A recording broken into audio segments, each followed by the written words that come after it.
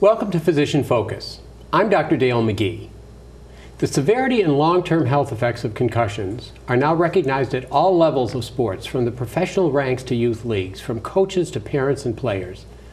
According to estimates from the U.S. Centers for Disease Control, up to 4 million concussions from sports and recreational activities occur each year in the U.S. In Massachusetts alone, reports from middle and high schools show that more than 4,400 concussions and head injuries may occur in a single year. The good news is that injuries once considered minor are now being given the serious attention they deserve. New laws have been passed in many states regulating reporting requirements and safety protocols. Here in Massachusetts, for example, school districts have to report concussions to the state and have a protocol in place for managing players with a concussion.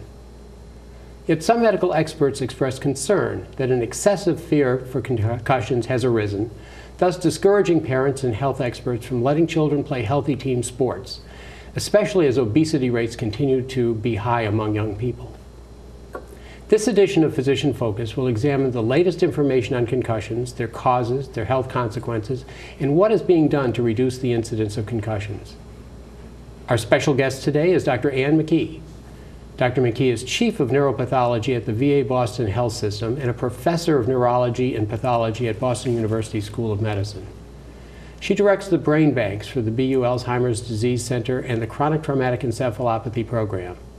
A widely published author of peer-reviewed papers, she has also appeared before Congress and the National Football League. She has been featured on public television's Frontline and CBS's 60 Minutes, as well as other news documentaries regarding the risks and health effects of concussion and head trauma. Welcome, Dr. McKee. Well, thank you for having me. Well, it's great to have you here today, and I think this is a very timely and important problem. A lot of attention is being paid to the risks of brain injury, concussion, and the like. Now, tell us, what is a concussion?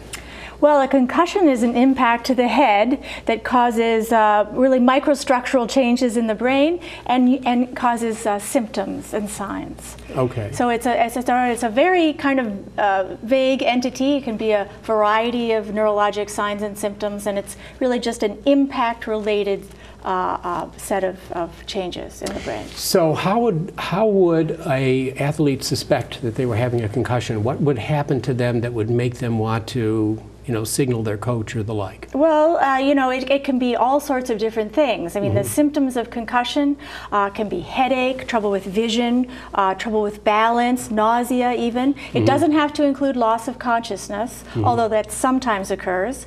Also, you can be confused, inattentive, not really know where you are. You can have memory disturbances, those are the main features. Sometimes you can have sleep disturbances. So it's a sort of a long list of different symptoms. You feel like you're just not right. So it also sounds like sometimes others might notice the changes before the person themselves notices. Oh, absolutely. And that's why it's so important for teammates to be aware of their fellow team members, just because they might notice confusion, going to the wrong bench, for example, just sort of an unusual stance, maybe imbalance when they're walking, and the person themselves may not be aware of it at all. And does it always happen instantly with a trauma, or is it something that may evolve over a period of time and perhaps they become aware of it hours or whatever later? Well, that's absolutely true. Sometimes symptoms come on immediately, but sometimes they're delayed and they may not come up for a day or two. And so it's important that people realize that if you had an impact, you sort of need to be especially attentive to, if you're developing problems with sleep or restlessness, irritability, depression, and you really can't put your finger on it, but you know something's wrong. And are there tests that can be run to say this person had a concussion or didn't have a concussion? Is there any way to rule it in or rule it out? Well, we don't have an absolute diagnostic test, like a blood test, and that's of course what we'd really like to have. Right now it's a series of tests, so it's usually some balance testing, some cognitive testing, a physical exam, maybe depending on the different physician it might involve visual testing. It's sort of an assessment. It involves multiple domains, and at the end of the testing, you sort of look at what was wrong and what was not wrong, and you sort of come up with a general idea whether or not this person had a concussion. So how soon would this examination need to be done after the traumatic event? Well, you want to pull a person out of play if they're suspected of having a concussion, and have them evaluated by a medical professional and not allowed to return to the game that same day. So then they would, the evaluation would occur. If there was a concussion that was diagnosed, the first thing is they get cognitive and physical rest with no stimulation, and then they're put through a stepwise, very gradual return to former activities. But it's important to recognize that there may be cognitive consequences to concussion, and the individual, especially the students, may have difficulty with their schoolwork afterwards. And so there needs to be recognition that it may be a delayed return to schoolwork. And what happens? So they delay schoolwork, they feel that they've recovered, they return, they start playing again. What happens if they have a second concussion? Is that just, are you just starting over again, or is two worse than one? Well, it's a complicated issue. I should say that most concussions resolve in 7 to 10 days with absolutely no problems. Most concussions are a self-limited event and nothing to worry about. The second concussion can be worrisome, because especially depending what the interval was with the initial concussion. The shorter the interval, the more dangerous it is. You want the brain to be fully recovered before they have that second concussion. If the brain is not fully recovered, you can have a longer recovery to baseline, and you may have more long-lasting symptoms. So we're in a situation where the diagnosis is a little difficult to make. It's not always definitive. It can be delayed in some occasions. The symptoms might be delayed as well. And it may be that more than one concussion is especially harmful if they occur. What about just being out there bumping heads in football or in soccer or the like? No concussion is noted. Does that do harm? Well, yes, that's called subconcussion, and when you have minor impacts to the head, they don't give rise to the symptoms that we've just talked about. In fact, the person's completely unaware that they're damaging themselves at all. But there's just mounting evidence that shows that if you have these subconcussive hits continually throughout a season, like you do in football, it's estimated about 1,000 to 1,500 subconcussive hits per season per individual in football. And then in soccer, of course, there's the heading, which is a subconcussive impact. And so it's been documented that, and hockey has it too, even in a high school student who plays a single season, doesn't have a concussion, just the cumulative exposure to these subconcussive hits can cause changes in the brain. And those changes can be seen on cognitive tests and also on some neuroimaging, the white matter tracts in the brain. And these might be long-lasting? They may not resolve? Well, we don't know. I mean, that's, we're starting to follow those changes out, but we think most of those reverse in time. We're not exactly sure what the time frame is, but we're not sure if all of them resolve. And so it's going to be very important over the next few years with this concern about concussion to really study student athletes, follow them for a long time, probably even decades, just to see what are the long-term ramifications of these things, and can we identify problems very early on so we can intervene. So I think another thing that's coming out here is that besides being difficult to diagnose, that we're also learning now about the long-term consequences of concussions. This isn't something that was appreciated in the past. It's something that's only coming to attention in the past several years. Yeah, there has been a lot of attention to that. I definitely want to say most concussions are well managed and resolved. Right. A small percentage develop post-concussive syndrome where they have persistent symptoms maybe for 3 months, maybe a year, and then they resolve. A very small proportion, and we don't know the exact number, if that's one of the difficulties we have right now, go on to develop long-term problems. And our work at BU and the VA in Boston has shown that it's really that development of that long-term neurodegeneration that we sometimes see is directly linked to the years of exposure of playing the contact sport. So the longer you play, the higher your risk. Now, are there sports that are particularly dangerous? We say contact sports, but can you sort them out? Is one worse than another? So it is a common problem. The estimates from last year in high school students were there were 160,000 concussions in football. That was the highest number. But the second highest number, 60,000, was in women's soccer. Okay. And so it's not just concussions aren't just for football. They also occur in other sports. And then it was 45,000 in men's soccer. So that's another important feature of concussions. It appears that women are more susceptible. Now, we don't know if it's the specifics of their brain anatomy or their physiology that makes them more susceptible, or if it's because women report their symptoms more often. And so they may actually report a concussion more frequently. So that's what we're trying to decipher, if women are more susceptible because of tendency to report or actual physiological differences. So, but still what you're saying is that in a single season, an athlete has a significant chance of having some sort of trauma. 1,000 hits to the head with football in one season, a significant risk of suffering a concussion from that.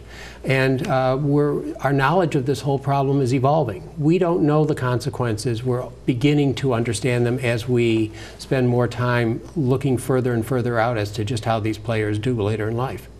Right. This is, just a recent problem, and again, we really want to emphasize that team sports, contact sports are terrific for kids, and we don't want to take them out of these sports, but we want to play safe. We want to play smart so that head impacts aren't, putting our long-term health at risk. We know that there's enormous benefits of physical exercise, both just physically, but also emotionally and psychologically. So we don't want to stop sports. Okay, and short of not partaking of these contact sports with the highest risk, are there other things that students or coaches can do to mitigate the risk?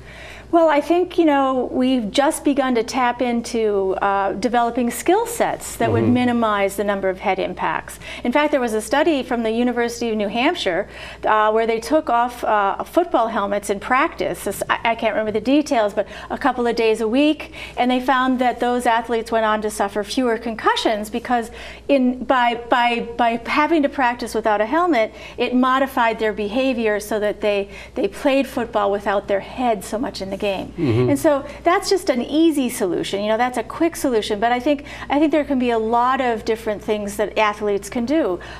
Strengthening their neck muscles, bracing, developing a stiff neck prior to the hit also braces you from the injury and mitigates the impact. And whether it's a glancing blow or a direct blow, a glancing blow is much less likely to cause a concussion. So if you can glide away from the impact, most concussions are a result of player-to-player contact. But if you know that if the blow is coming, that person who knows the blow is coming is at less risk because they can do these things, set their head and glance.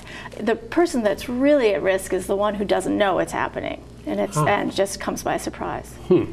And do you see any activities right now, particularly in the high schools where there are the most players?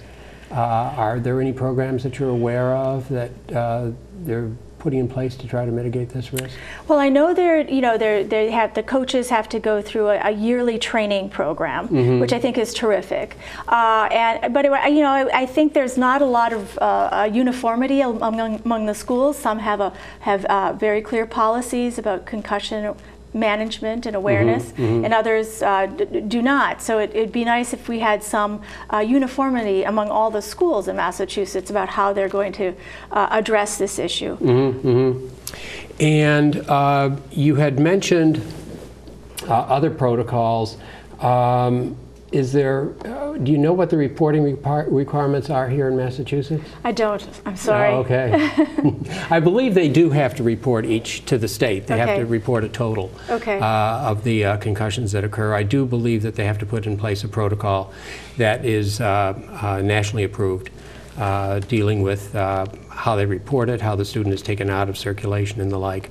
One of the issues is that prior to starting in team sports where there might be trauma, they will take a baseline test.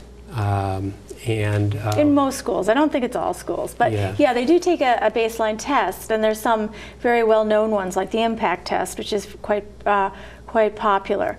But the problem with these tests, they're baseline tests, it's easy to find out how to cheat the test, you know, and so athletes who don't want to be pulled out for suspicion of a concussion can actually, you know, test poorly on that baseline test, so that they will their standard of removal from the game will be much higher.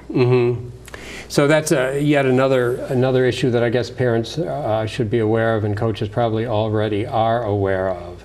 And you had mentioned soccer. Is it really just those two, soccer and football? No, there's lacrosse, there's basketball. I mean, really anything where there's body-to-body contact and collision sports are a greater risk than just contact sports. But you know, no sport. You know, cheerleading has a small incidence of concussion. Swimming does. You know, so it's really anything. But there's some sports that have higher rates. Yeah, it's a little designed in. And okay, well, what kind of research have you done in this area?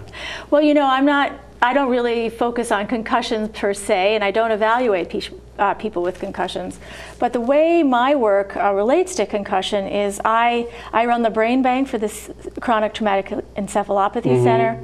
I feel like I see what happens when things go wrong. And luckily this isn't the usual case, and most people play sports very successfully and live very successful lives, but I unfortunately am in the trenches of seeing the casualties. And so we run a very brisk service with brain donations from many sports. It's all, of course, completely voluntary, and the families that want to donate the brains after death generally are concerned about the individual. So there's a selection bias in the sample that I look at. Sure. Families are more motivated if they were worried about some behavior, or if the individual committed suicide, or if they noticed memory changes. They're going to be motivated to donate. But so what I do is I evaluate the brain for any condition. I look for any disorder in the brain. But the one that we've been particularly interested in the last 7 years is called chronic traumatic encephalopathy. Right. And that's the disease that we first thought was just restricted to boxers back in the 1920s. And then over the decades that followed, we found out it could happen to physically abused people, it could happen to poorly controlled epileptics, it could happen to people that were in, you know, a dwarf that was in a dwarf throwing contest. I mean, you know, it can be really any activity where there's impact to the head. And then in the mid-2000s, it was described in American football. And of course, because football being such a popular sport, that really raised a lot of eyebrows. And you've come before the NFL? I did. I went to the NFL in 2009, and I think, again, I can't remember the exact date, but I think a year later. And we presented our initial findings on 5 to 8 NFL players who had developed this disease, chronic traumatic encephalopathy. And we were very, we thought the NFL would be very alarmed, and they were, but it took a little time to develop that. And you've testified before Congress? Yes, also right around the same time I testified in front of Congress about the risks of concussions and traumatic brain injuries in sports.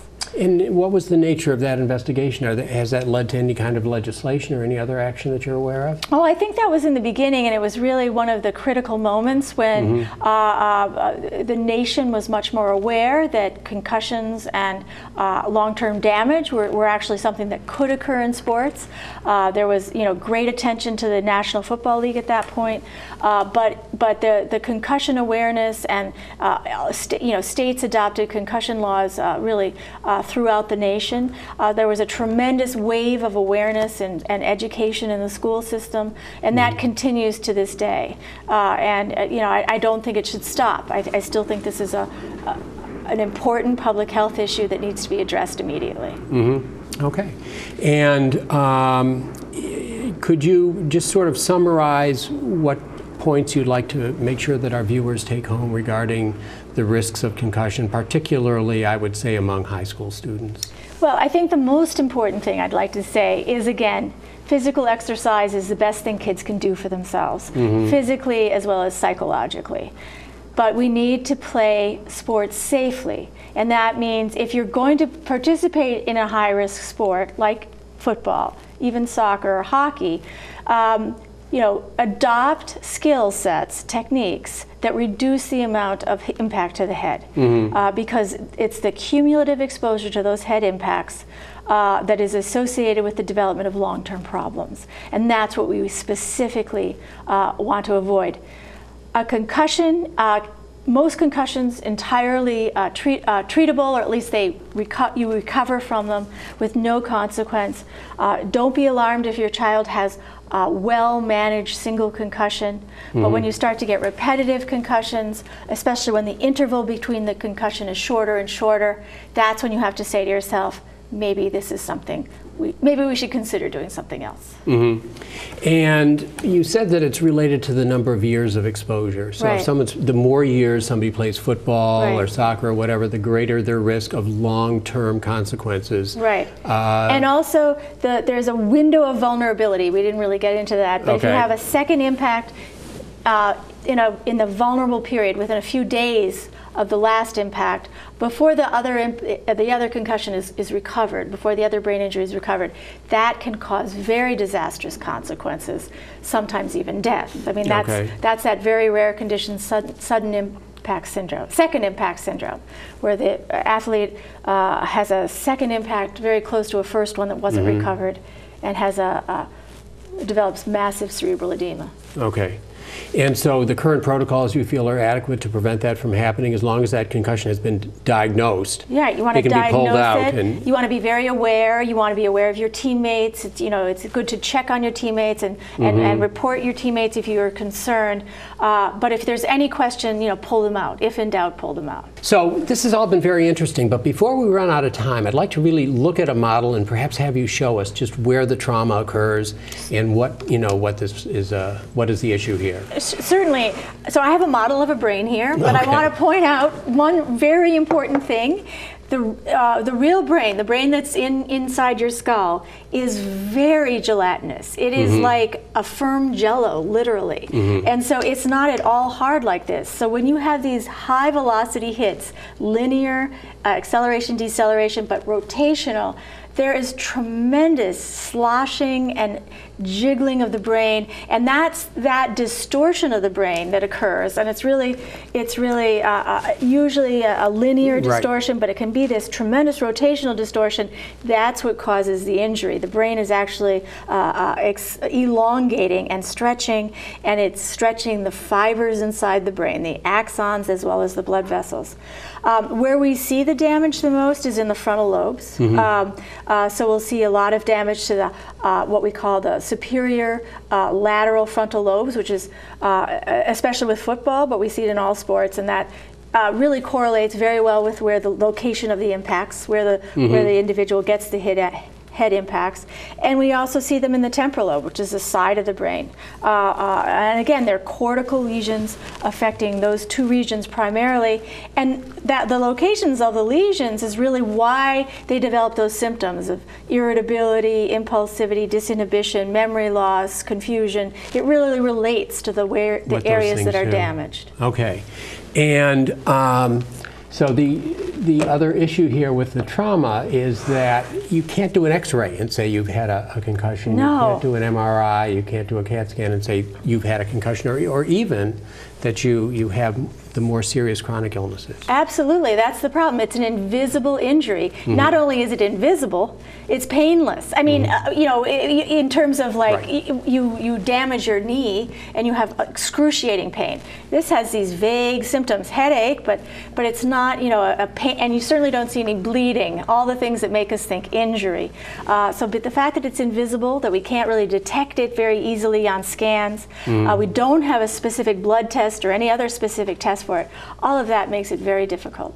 So the trauma here is interesting. We had touched on the fact that perhaps young ages maybe there's a borderline. Maybe there's some time where you shouldn't start until an older age, depending on what sport it is. What are your thoughts on that?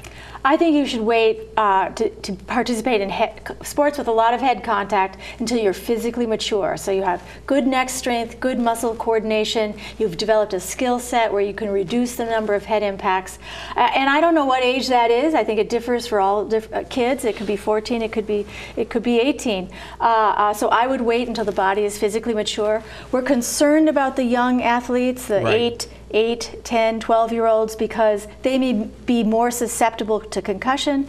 They take a lot longer time to recover from concussion. And we know that their brain is developing, has high cerebral blood flow, it has high plasticity, high synaptic pruning. It's doing a lot of important things in those late childhood, adolescent years. And that's why we think it's very sensitive to this injury. Right. Their heads are a little bit bigger, their necks are a little bit skinnier, Absolutely. their coordination's a little bit worse. Absolutely. A lot of things. Yeah. Well, I think we've covered a lot of important things today. You've really highlighted many things. You've brought your knowledge and your experience here to us, and we're really grateful for all that you've done for this show. So I'd like to thank you very much for being with us today. Well, thank you. It was a pleasure.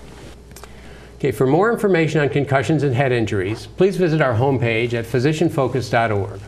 I'm Dr. Dale McGee. Thank you for watching.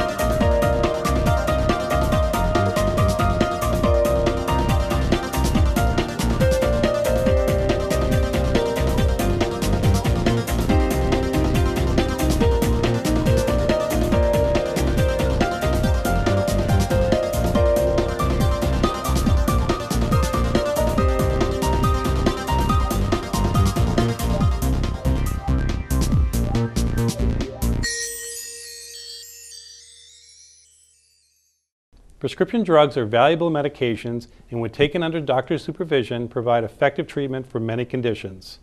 But the abuse of these powerful drugs has become a serious public health problem, resulting in the needless deaths of thousands of people. Most people take medications responsibly, but more than 12 million Americans take prescription painkillers for non-medical reasons, many of them young people. Both physicians and patients can help to reduce the abuse of prescription drugs. Talk with your doctor about the risks and benefits of the medicines and explore different ways to treat pain. The safe use of prescription drugs comes when physicians and patients work together to promote healing and good health. Medicines cure, heal, and relieve pain. Use them carefully, store them securely, and dispose of them properly when no longer needed. For more information, visit drugabuse.gov.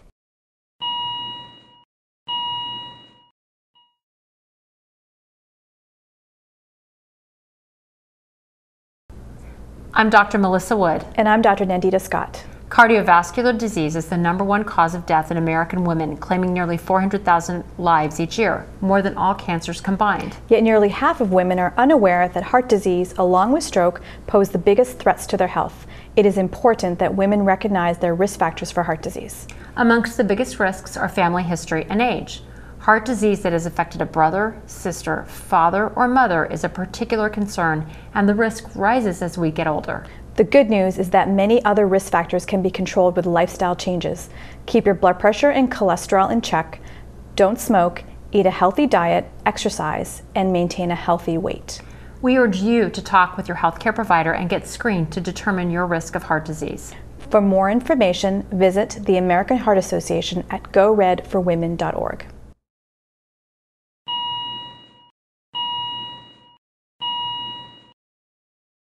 I'm Dr. Michael Hirsch. I'm Dr. Bob Segi. Deaths and injuries from firearms continue to shine a spotlight on gun violence as a public health issue. The health risk of guns to young people is especially alarming, as firearm violence has become a leading cause of death and injury for children and teens. Guns in the home raise special concerns because they significantly raise the risk of homicide, suicide, and unintentional shootings. More than 1 in 3 homes with children under 18 now have a gun. If your home has a firearm, we urge you to take precautions to protect your child. Store guns unloaded and locked in a safe with ammunition locked separately, and make sure the homes your child visits are safe as well. For more information, visit the Massachusetts Medical Society for a copy of Protecting Your Child from Gun Injury.